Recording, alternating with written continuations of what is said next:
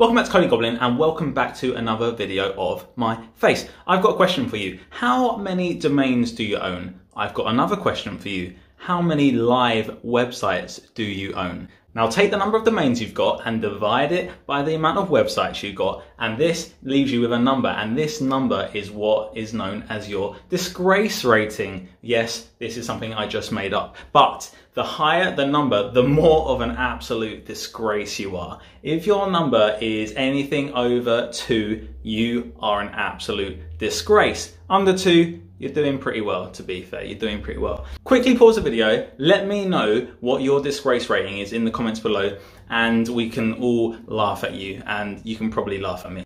Something else I would be very interested to get your opinion on. When I was a young kid, I used to get very thirsty in the night sometimes. And you know, because it was a lot of effort to go downstairs and get a glass of water, I used to actually just bite my tongue really hard like this.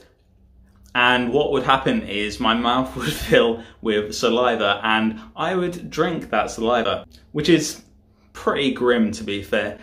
Yeah, not related to coding at all, but I told someone this the other day and yeah, they said that was really weird. So I'd be interested to get your opinions on that too. Maybe you can relate, maybe you've done that. Yeah, let me know in the comments below as well. Anyway, enough waffling. Why do we buy so many domains but have so few live websites? Well, I think I know the answer to this, and it's actually really simple. Basically, we get really excited, we have so many ideas, and we buy a web domain because it's fun, it's exciting. We think we're going to make loads of money. But what happens is we quickly lose motivation because we do not take the action required to actually turn that idea that we had to go with that domain into an actual viable business. And it's a real problem. It is a real problem because what happens is we keep flitting between ideas and, you know, projects, and we never actually get anything done. We don't have anything to show for all our domains other than a list of domains, which is stupid. I have had a lot of domains over the years. I'm not so bad now, I'm really not. I have whittled them down. I just stopped renewing them. You know, it would be a case of, it would come up to renewal time and I'd see the domain and I'd be like, that is a good domain though. That is a good domain. I don't really want to let that expire. Should probably just, you know, pay the 11 quid or whatever it was and renew it. But I have become a bit more ruthless with that and I don't do it anymore. I just let them expire. So I'm actually looking pretty good as of this moment on my disgrace rating, but I know most of you are absolute disgraces, so you can probably relate to this. So here's what we need to do, all right?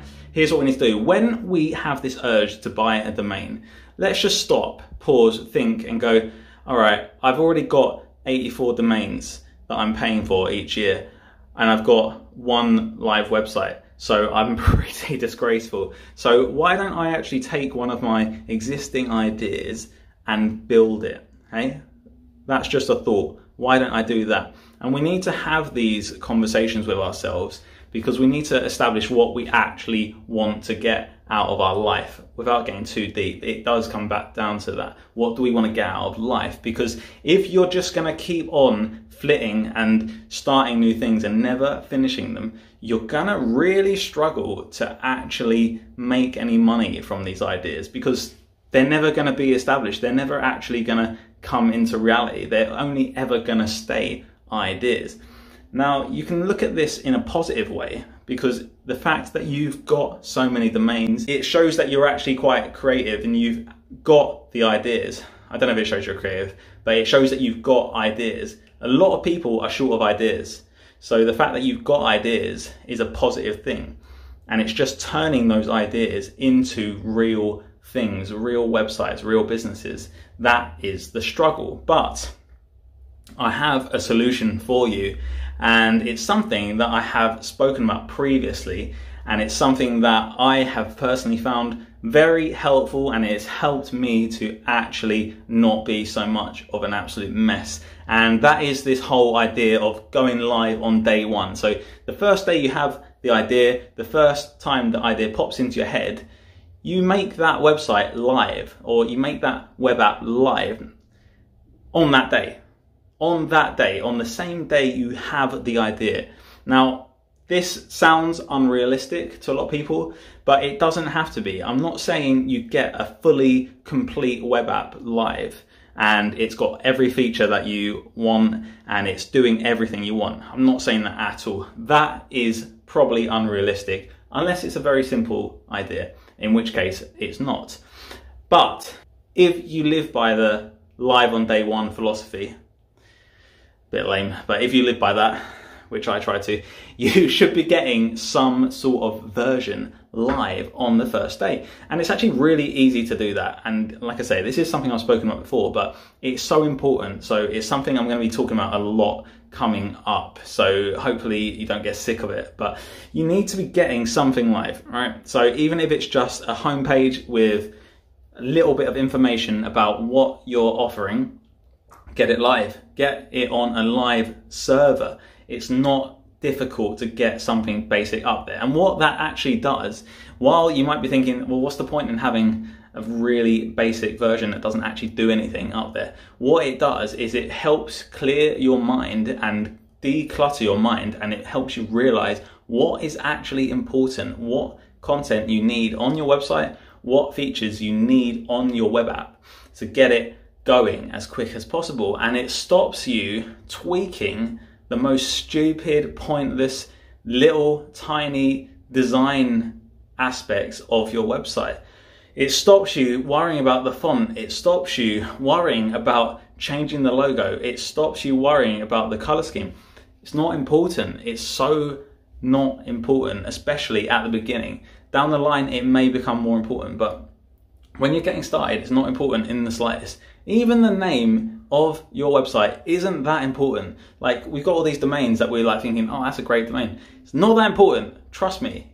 You're overthinking the importance of branding and all that stuff. Not important in the beginning. So you want to just get yourself the most basic version live. Just minimal.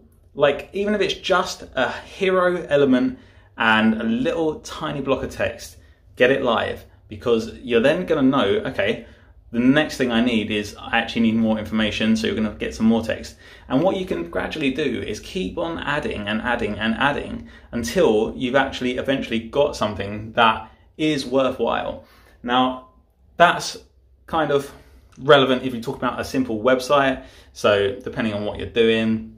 But if you're doing a web app, it is a little bit different. So you might want to get live just the most basic version that allows you to get users to sign up, and then you can send them a message saying, look, I'm building this out, thank you for signing up, I will notify you when there is more to show you or when there are features available. What you're actually doing, instead of building the entire web app on your local machine and then uploading it when it's ready, you're building an email list and you're making a situation where you can get signups on the first day of actually having this functioning web app, because you've got all these emails, you know they're interested, and you can just send them an email saying, hey, look, you signed up, I said to you that I'd let you know when it's ready, and now I'm letting you know that there's something you can look at. And you're going to get more traction that way. If you don't do this, what you're doing is you're delaying your progress. So if you can get that basic version up, you're giving yourself a head start.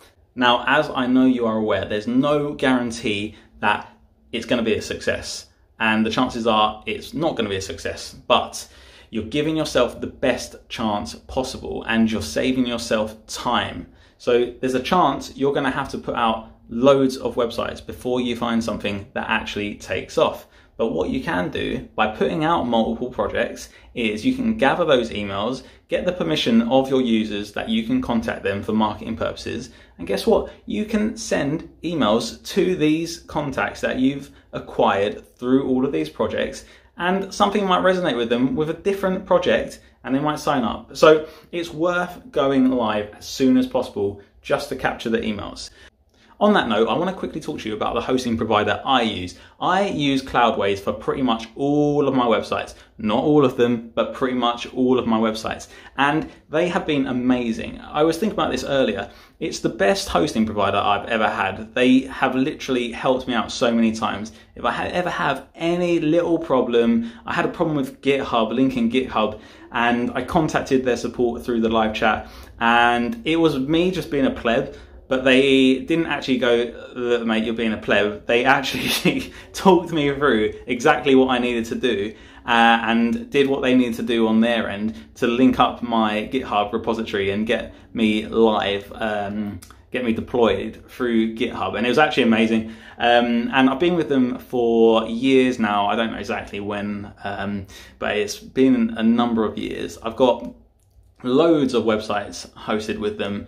They're absolutely amazing. And at the moment, if you sign up before Halloween, that's the 31st of October, use the code TREAT24. I'll put a link in the description. It will automatically apply that code for you if you click that link. You will get 30% off for 3 months. So that is quite a good deal to get you started. Also, if you want to just try it out, you don't actually have to put in a credit card or debit card or anything. You can just try it out for free.